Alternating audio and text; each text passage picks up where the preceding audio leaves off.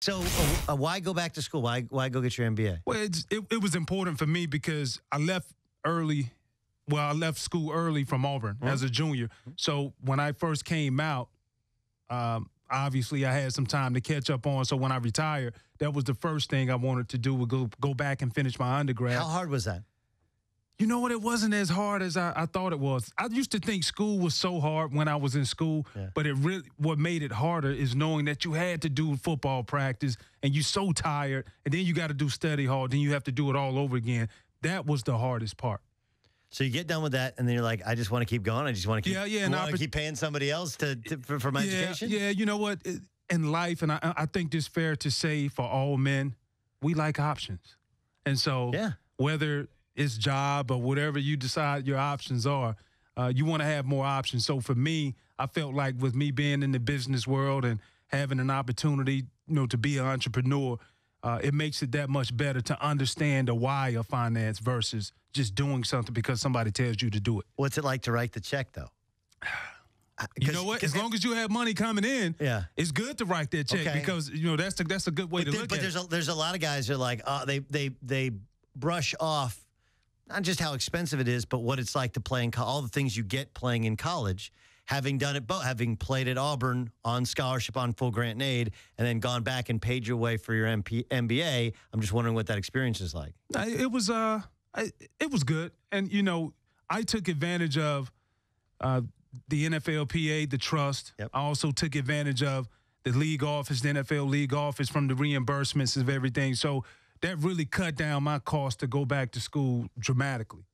That's awesome. That was huge. That's awesome that they helped defray some of that cost. All right, so this book is about the linebacker position. Right on. And it's really cool because it's not like my son's 7, and he's a sports kid. He's a jock. He plays a bunch of sports. Right now he's reading one on the NBA, which is kind of the same. It's not as visually pleasing. It's a little bit dated or whatever. Checked it out at the library. He was showing me it this morning. He was asking me questions about Jerry West and Kobe Bryant, whatever. So you went back through and interviewed 11 other linebackers, and your own personal story is in here as well, correct? Correct. How do you pick 11 linebackers? Like, there's been a lot of linebackers, a lot of good ones, and like the signature player of some of the great defenses. How did you pick them? Well, it was tough, and I went through a excruciating time to where I was just trying to vent out all of the guys because you don't have the leisure to talk to everybody to even see, okay, this is the guy I want. And so for me, I did enough research just behind the scenes online, being able to talk to other reporters who even covered some of the guys when they were playing, going back from the 70s, the 80s, 90s, my generation, and then also the early 2000s. And so that's how I came up with the list of guys that I did. Okay, so did you have this, like, you got to be a real linebacker? Like a 3-4 outside linebacker is really a defensive end, right? Like Lawrence Taylor's one of the great linebackers, but he's a defensive end. I mean, he's rushing the passer, whereas like you did it all, right? Like you have to be a leader, you have to be in coverage, you have to cover, you got to play the run, like you got to shed blocks, you got to blitz. So was it like, look, I'm only going to do middle linebackers. I ain't doing any of these outside linebackers. Nope, I had to put the outside guys in because I think that's what makes it is what it is. Okay. And that's the beauty about being a linebacker because we're responsible for so many things, but we can do a lot of things from rushing the passer or just covering from the backside. And then you can implement both. And that's the best of both worlds when you talk about defensive players. All right, so who's your white whale though? Who's the one who you did not get in the book that you wanted to get, or who's the toughest that you had to cut? Because you got 11 dudes, and there's some names that I know of linebackers that aren't on here that I know you probably thought about. That's a very good question. Actually, one of the best questions I've had. The guy who we were trying to make it happen. Yeah. And we just could not connect on the schedules. It was Ray Lewis. And every time he had a second in, we would set it up, something would happen. He blew you off? No. He a little bit? We talked all the time, and we always have a relationship. So it was just from the schedules and everything. And so for me, I was like, you know what? I can't wait any longer because then I wanted to be strategic about the time I dropped the book. And the forward in it, Takeo Spikes joining us. The book is called, it's a really cool design, of the book as well. It's called Behind the Mask by Takeo Spikes, the linebacker edition. The forward's by Dick LeBeau. Of course, Dick LeBeau, not only the architect of Pittsburgh's great defenses, but those defenses were built about linebackers, right? Yeah. So, like, who would know better about linebackers? All right, here's what I want to do. I'm going to go through these guys. You tell me one thing that is interesting. All right. It doesn't have to be just, all right, so you had Chuck Bednarik. He didn't give a damn about whoever he played against. He was going to rip your head off. Bobby Bell. The more you can do, the more successful you will be. Cornelius Bennett. Never played the game for attention, but his substance as a player on and off the field, he deserves to be in the Hall of Fame. Somebody, you talk about substance on and off the field, Derek Brooks.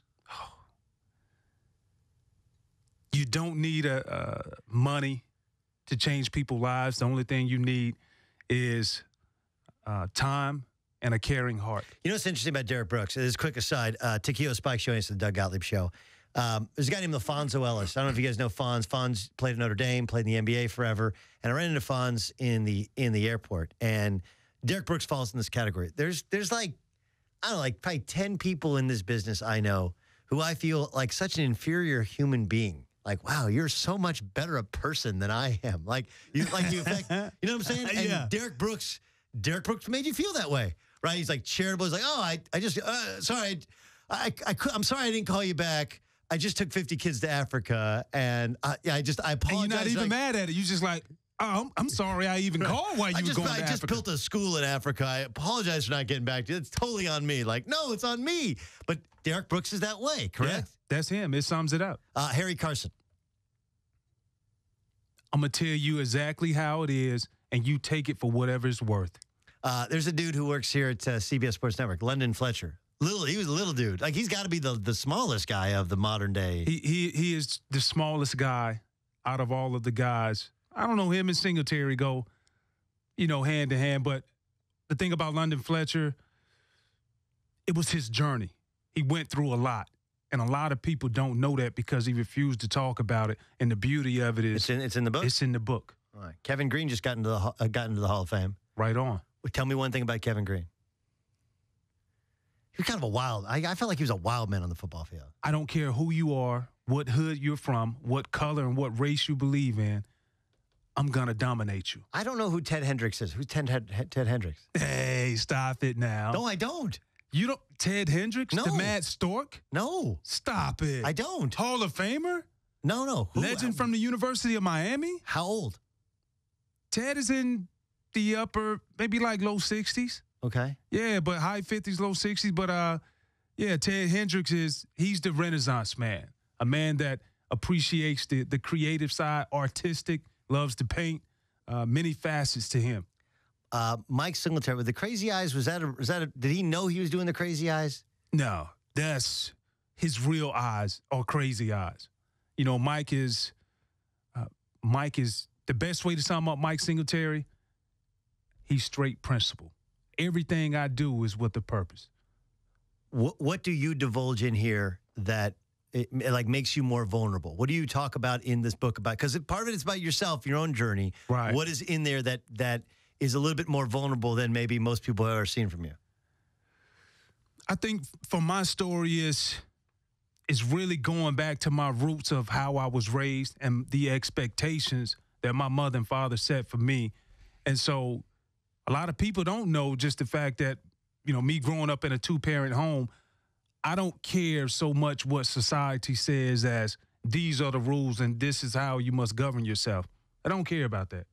For me, I felt like my standard of living or the price that was put on me from wearing the Spikes name on that jersey was way higher than anybody in society could say, this is how you should govern yourself.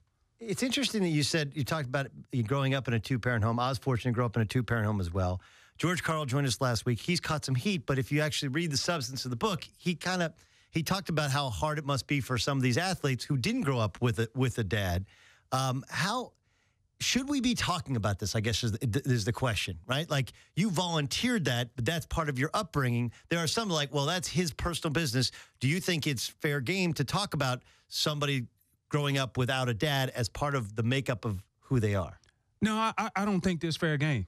It's only fair game if that person decides to come to the table and say, you know what, I understand I haven't done everything right in the past, and this could be a reason why. But for somebody else to take advantage of someone else's story and not give them an opportunity to speak up for themselves versus you speaking for them, I don't like that. I can't appreciate that, and that's the reason why I have so much enjoyment for the project of creating Behind the Mask, because I had an opportunity to spend a day with all of these guys and really talk to them and really let them speak and hear their soul talk when they talk about what it took for them to become great. It's a great like coffee table book, or if you're just a sports fan, Behind the Mask by Takeo Spikes. He's joining us in studio here on the Doug Gottlieb Show, CBS Sports Radio.